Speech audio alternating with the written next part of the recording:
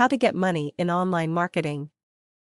How to get money is a question that more and more people are asking as the economy continues to struggle and the hassles of dealing with their jobs increase.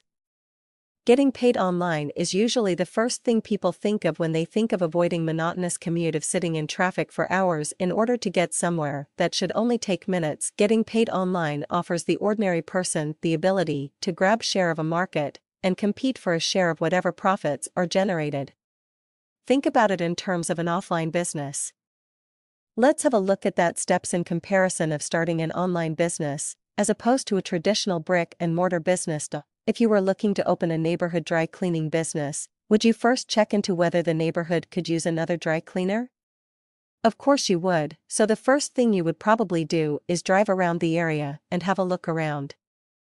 If you found that the area had plenty of dry cleaning businesses, then you could either find another area, chose to start another less competitive business in that same area, or decide that you can succeed in starting a dry cleaning business in this same competitive area. That is called market research, and the same principles would apply online.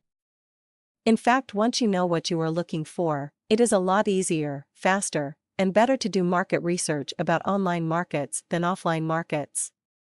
There are many free tools which can be used to perform market research, the most popular of which being Google AdWords. There is a keyword research tool that allows you to perform some pretty extensive market research free of charge. There are also some other paid programs out there that will give you much more detailed information. You can easily find them through Google or whichever search engine you use.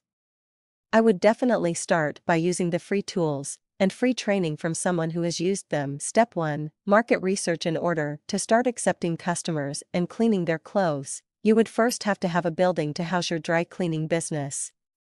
So once you choose your area, you must then build your building and name your cleaning business. In this case, we'll call the business ABC Cleaners. The name of your business should easily let people know what you are offering. You would not try to get too cute with the name of your dry cleaning business, so apply the same principles to your website. Think about it like this: McDonald's was McDonald's hamburgers for years until they became so recognized that it was no longer necessary to tell people what they cooked. Step 2. Choose a domain name for your website. Let's take a few moments to review some things about Step 2. This seems like such an easy thing to do, but I have seen studies that have given hard numbers of as many as 56% people who purchase hosting give up before ever deciding on a domain name. Best advice is to choose your domain name before purchasing your hosting, which happens to be Step 3. Once you have your business, now you have to pay your landlord. Step 3. Find a reliable hosting service. Once you have the doors to your dry cleaners open, you have to let the public know that you exist. So that brings us to Step 4, advertising. This is where the differences between offline and online marketing start to become harder to duplicate. If you had a dry cleaners, you could put up signs, lights, balloons, and anything else you would need to let the neighborhood know you were open for business. Most of the neighborhood would soon know about you, if only because they had to pass by your location to get in and out of the neighborhood. Online businesses can't make you look at their storefronts. Instead, they must advertise to bring in potential customers. Finding the right spots for your ads is the key. If you do not know how this is done, get with someone who will teach you for free. There are some great coaches out there, but you have to find a reliable one who can be trusted to really show you how to make money online. Step 4. Advertise. Be more than just a laundry person. If you are not already, then you either want to become or hire someone who is an expert in dry cleaning. It is a proven fact that being seen as an expert, or at least a consultative resource in a field, increase the likelihood of people doing business with you. A dry cleaner who can tell a customer how they can remove certain stains at home is more likely to build a loyal customer base than one who simply bleeds his customers for an extra buck or two overcharging for stain removal. If you want to know how to get money online, that is how you build value. How to get money online is by gaining credibility within your market the same way. Knowing something that they can use, or that may help them, and giving it to them for free. Online, the most efficient way of keeping track of the people who take advantage of your free offer is to get their email address. That way you can send them more useful information. Most people, however, will not simply give you their emails. Humans are creatures of habit. Once someone has visited your website, if you have done a good job in creating it, they will more than likely visit again, and when they do, they will be looking for something that is new. So the more content you add to your site, the better, and offer all your viewers a free gift of some sorts, in order to join your mailing list, or subscribe to your newsletter. There are plenty of items available to you at no cost.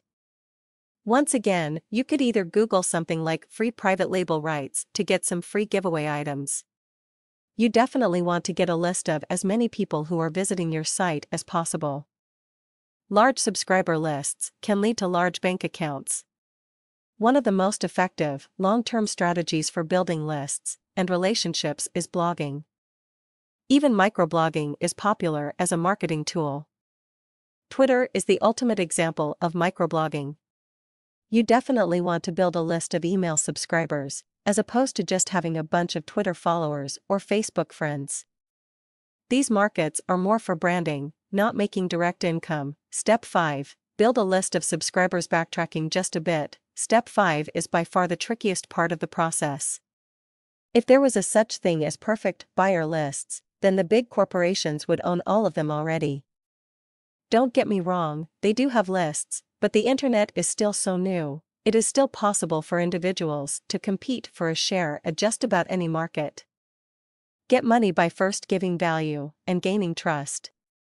If you plan on succeeding in making money online, then this is the most important thing you could ever remember. Step 6. Sell to your list. Once you have delivered enough information to you visitors, and have gained their trust, you are in the perfect position to offer them your product or service. This should be in the form of a solution to whatever it was that first led them to your website. In some cases, you will be able to make instant sales. In others, you will have to lead your prospects through a sales cycle. Automation is pretty much a requirement for customer follow-up, as your prospects flow through your sales funnel. For more information on how to get money online, and to grab a free copy of Why You'll Never Succeed Online, visit my webpage below.